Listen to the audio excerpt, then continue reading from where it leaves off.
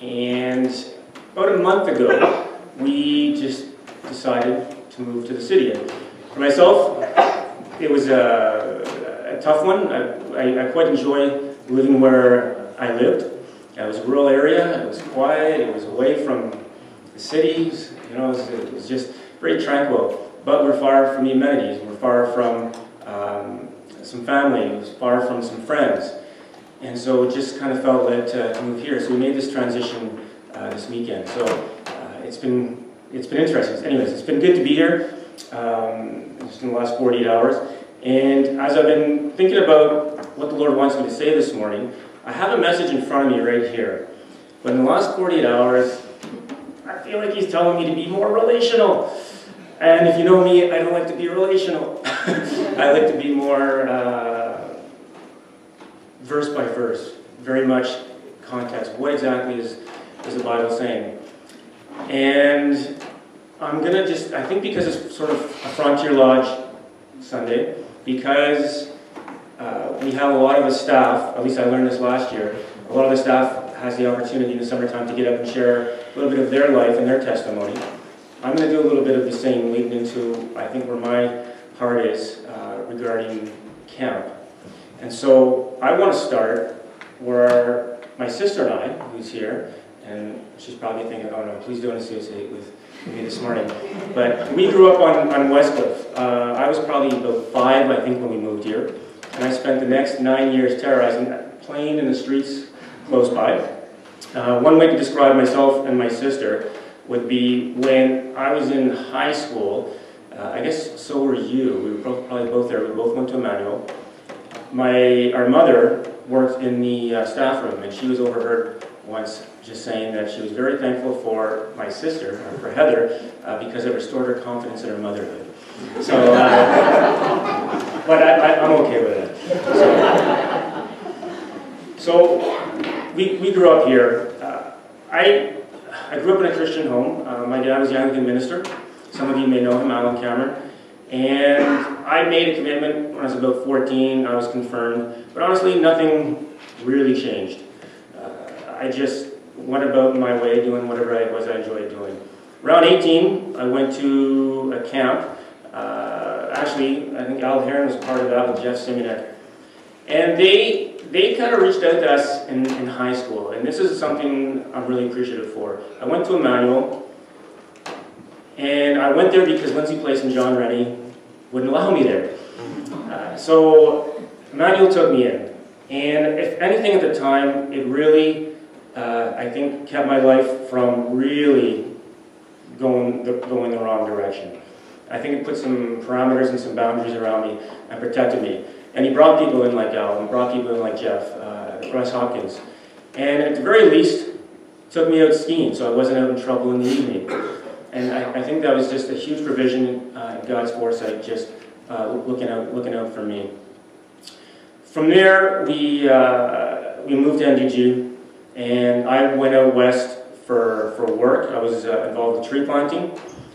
But 2 days before one of my seasons, I tore a rotator cuff, and I couldn't start the season. So I ended up coming back, and ended up at Jake Jackson's farm down in Ayers Cliff. And I didn't really know Jake. I hadn't been to Frontier Lodge.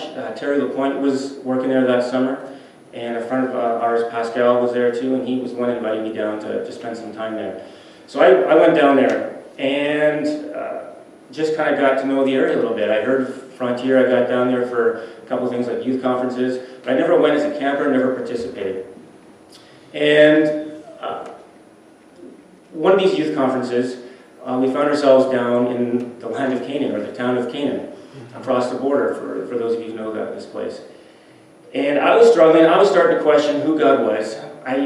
I didn't doubt who He was. I believed He existed. I just didn't like Him. I didn't like His plan. I didn't like a lot of the suffering I saw in the world, even though none of it affected me personally. I had a great upbringing. I had no reason to be angry, no reason to rage, no reason to be upset with anything.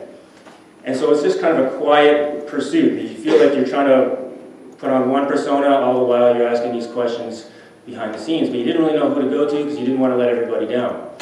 But I didn't understand. So I went and saw him, and I tried to explain to him what I was struggling with. And he just looked at me and he goes, I hear you talking about this. I hear you going around and asking people these questions. Have you ever gone to God yourself and just said, hey, show me yourself, answer these for me? And I looked at him and I was like, no, I haven't done that. And I said, quite frankly, I really don't want to talk to him. So I left, and for, I guess, another few months, I just kind of kept stirring about this. And I was in this barn in a hayloft, and I was throwing bales of hay down in the morning to feed these cows. And I'm throwing them, and I'm just getting angry. And I'm throwing them all over the top of this hayloft. They're bouncing off the walls. There's another guy down below. He's kind of wondering what's going on up there. And I just fell to my knees. I said, Lord, I don't get you. I don't understand you. Quite frankly, I don't want anything to do with you. But I'll give you my life. But just promise me you'll show me who you are. And I will do whatever it is you want me to do. When I was going back, but I guess I was about 28 at that point. When I was 18 to 21, I played in a band from Westview, or some guys from Westview, Kim Reed, Scott Hargraves. It was called Innocent Blood. And Scott had taken a song from Psalm 86, verse 11. Teach me your way, O Lord, and I will walk in your truth. Give me an undivided heart that I may fear your name. Didn't mean much to me back then. But all of a sudden, that became my life verse. And so I just said, teach me your way, O Lord. Give me an undivided heart. And so it went from there. So my sort of conversion, like quite often there's repentance, there's forgiveness. For me, it was just like, God, show me yourself. And that's where it started. Even though I'd grown up with the knowledge of who Jesus was and what he had done, I didn't really have an encounter with him. Someone suggested I go to Bible college. I was like, there's no money in Bible college. Like, what kind of degree am I going to get there? And so I went out there, and I was going to go out there for a year. And within the first week, I realized I'm going to be there for 4 or 5 years. I just had so many questions. And it was in the first week. And this is my personality at the time. So the first week, I'm in a class, and we're discussing free will. We're discussing predestination. I'd sort of grown up in a household that was very much predestination. So they're talking a lot about free will in this class, and I was like, well, this is a little bit disturbing to me. I don't understand. And I approached the professor after class. I said, so what's going on here? I kind of go with predestination, Ephesians 1, so on. And I said, you're talking a lot about free will, is that right? And he's like, well, yeah, there's an element there, for sure. And I said, can you explain a little bit more to me? Because I was looking for, which is it? One or the other? And he goes, well, I can't really say which one it is for sure. He goes, what do you think? And I said, what do I think? I said, I just drove 3,000 kilometers, gave you guys a lot of money for you to tell me what I'm supposed to believe. And so we actually became quite good friends. And it was just a place that I could really, I think, almost dismantle any type of theology that I had at the time, and then put it back brick by brick, and begin to own it for myself. I eventually came back to a lot of the stuff I had grown up with, but I had to approach it for myself. And so from there, I began to I think, encounter who Christ was. And it was really in a Gospels class. And we started to read Matthew. And you get through chapter 1, and there's, you just see the lineage. And chapter 2, and you have John the Baptist, and he's going around, he's preaching repentance. And Jesus comes in, and he's preaching repentance too. And you flip the page, and you get to chapter 5. And all of a sudden, here's Jesus' vision of the good life. And that's verses 1 to 12 in chapter 5, the Beatitudes. And I started reading through this, and I'm looking, this is not the life I'm looking for. Like, for me, it was just like, I accept Christ, and I move on. Like, okay, I'm saved, I'm good to go. And I'm reading these Beatitudes, and this is not a life I want at all. I don't want to be anybody in those first lines if you begin to read them. I like the second part of the Beatitude, but not the first part. But the second part serves as the motivation for the first part. And so as I began to grapple with this and appreciate this, I got to watch the way Matthew delivers his version of Jesus' life. And you see him go through Matthew 5, 6, and 7. You have the Sermon on the Mount. And then you have him in chapter 9. And in chapter 9, he has a dilemma over the breaking of bread, and he's doing this with sinners. And he gets called on it. And he responds by saying, I did not come for the healthy, but for the sick. And if you're slow like myself, he reinterprets it by saying, I came for the sinners, not the righteous. And who were the righteous? Well, at the time they were the Pharisees that thought they were doing everything, the letter of the law. He reflects on that by going back to Hosea. He says, I desire mercy, not sacrifice. Go and learn what this means. So I'm looking at this, and I'm thinking, okay, one of the Beatitudes is, blessed are those who are merciful, for they will be shown mercy. And I see him acting as this, and all of a sudden it becomes this huge umbrella for me, that everything that God has done and initiated is done under this umbrella of mercy. It's his sending his son. Yes, faith, grace, all part of it, but it's all under the umbrella of mercy. How he's displayed it on us. As I go further and I see chapter 12, and particularly chapter 18, the two debtors. I'm not reading these stories right now. I'm just telling you because I think the majority of you know these stories. But you have this one debtor who owes the king a lot of money. It's basically an insurmountable sum that he can never begin to think about repaying. And this story works on two levels. There's the initial servant and the king, but the king reflects or represents God. And this person goes to the king and begs for mercy, saying, I can't repay you. Or he goes, I will try to repay you, but have mercy on me. And the king offers him mercy and says, your debt is cleared.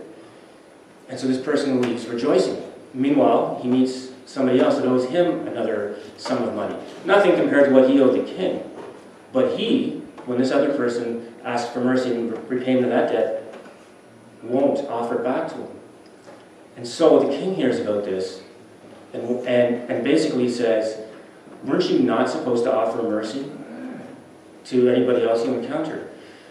And so I'm looking at this, and I reflect on my life growing up, and it was very much, again, just repentance, faith, you're done. And then how you lived your life as a Christian was determined by not trivial things, but things that, okay, I got up in the morning, I read my Bible, I was a good Christian. I stopped swearing, I was a good Christian. I didn't listen to a certain type of music, I didn't watch a certain type of movie. These made me grow closer to God. No. God's not going to love you any more or any less based on those things. He sees you through what Christ did. That's great. And that's out of his mercy. That's his gracious initiative that he bestowed upon us. And so, as I'm realizing these things, this is, by the way, why I like to stick to what I write down. But what I want to communicate is faithfulness to God is to show how faithful you are to God. Comes down to whether or not you're going to offer mercy to those around you, whether or not you're going to offer forgiveness to those around you, no matter what they've done to you. We become so just in our own thinking that I'm a good person because I've done all these different things. We're almost like Paul, who reflects on the beginning of Romans, and you want to hold to your lineage. We sort of hold to what we think we're doing, and that's what finds favor with God. We need to offer mercy. We need to offer forgiveness. How can you come? You have the breaking of bread at 9:30. How can you come to the breaking of bread when you're holding bitterness towards somebody else? When you feel that somebody has wronged you? How can you come and remember what Christ has done for you when you're holding that against someone else? Our actions, in my mind, truly display what we thoroughly believe. Mercy for me was the beginning of understanding God's whole plan. In his mercy, he gave us Christ. In his mercy, through grace, and we can place our faith in Him and trust Him with our lives. It's funny, I woke up this morning and I was just pacing our new apartment, and I was just really struggling with what I wanted to communicate this morning, what I felt God was trying to say to everybody here.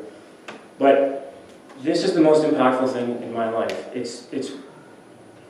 For me, I think it's not the, what is the word I'm trying to describe?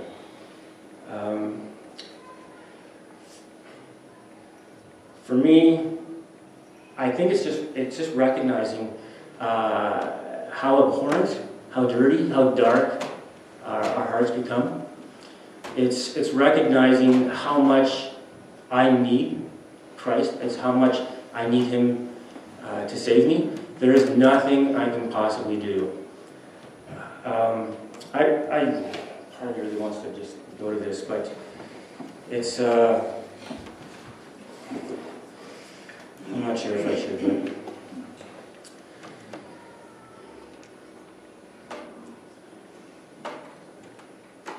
look, at the end of the day, what I want to cultivate at Frontier is mercy and forgiveness and grace.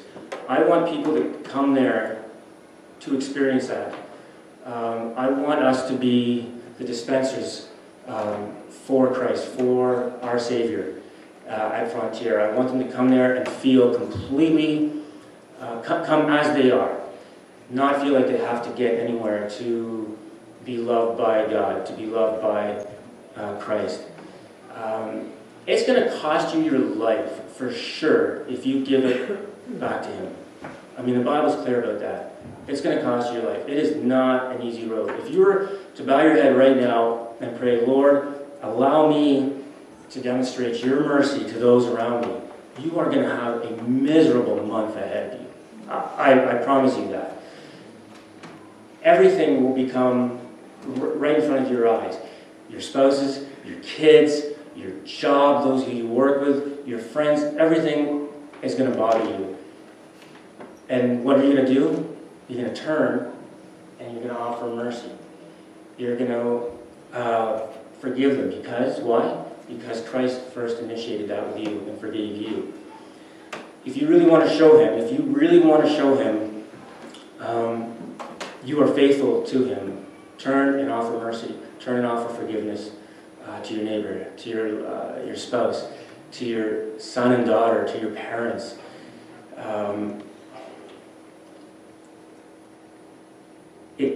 That beatitude comes right after, blessed are those who hunger and thirst for righteousness. It's interesting that it comes right before that, because it's sobering, because when I really first gave my life to the Lord, I was very much, I want to do everything by the letter of the law. And sometimes people ask, who's your favorite person in the Bible? I'll go to the Pharisees, because unfortunately that's who I have a tendency to relate to. There's something about them. I know I've probably been that person back then. I'm a person of extremes. I'm either all in or all out. I don't know how to do the in-between. And so, I'm not sure if this is clear. This message actually was on mercy, and I have it.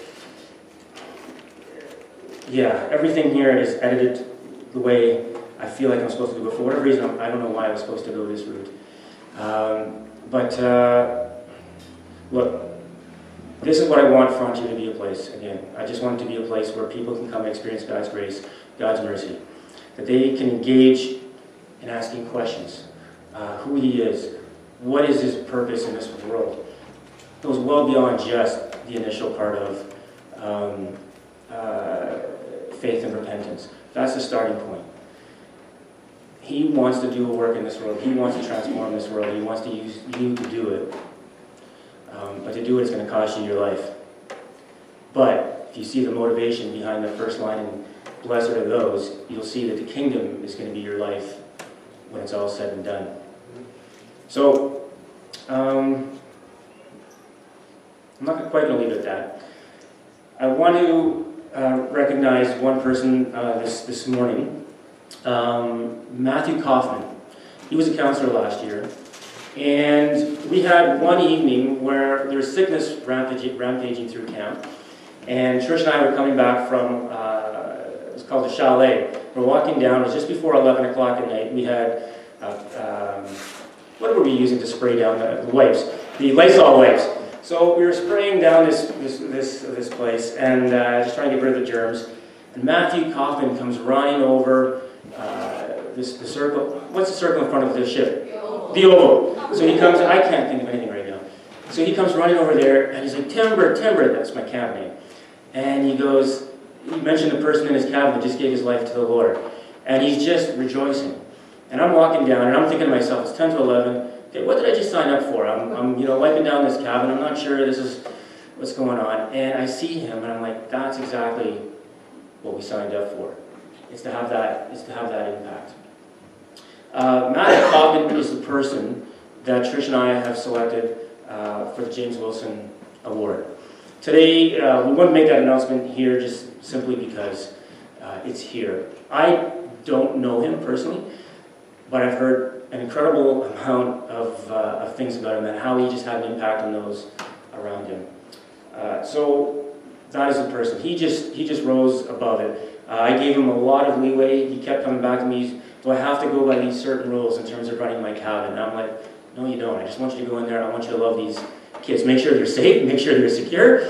But just love these kids. Some of them are coming from different backgrounds. They have a whole other level of understanding to discipline. And just make sure when they leave, they've experienced God's grace. Make sure they've experienced God's love. And his cabin, the kids in there, I used to call them just a whole bunch of Kaufmans, if you know this person. And it was just incredible to watch him just rise to the challenge every day. One of the criteria, I was looking at that again this morning on our website, was not to have an effect on others, but not to be affected by others. Just no matter what they say to you, no matter what they do to you, you just get up in the morning and you impact others for Christ because you're living out what Christ has asked you to do. And so we just saw him do that, and it was quite remarkable. And he's off right now on a missions trip, I believe in Australia. So he doesn't know he's sort of won this. But we're going to make an announcement via Facebook later this afternoon. But we wanted you here to be the first to know. So that's who we've chosen.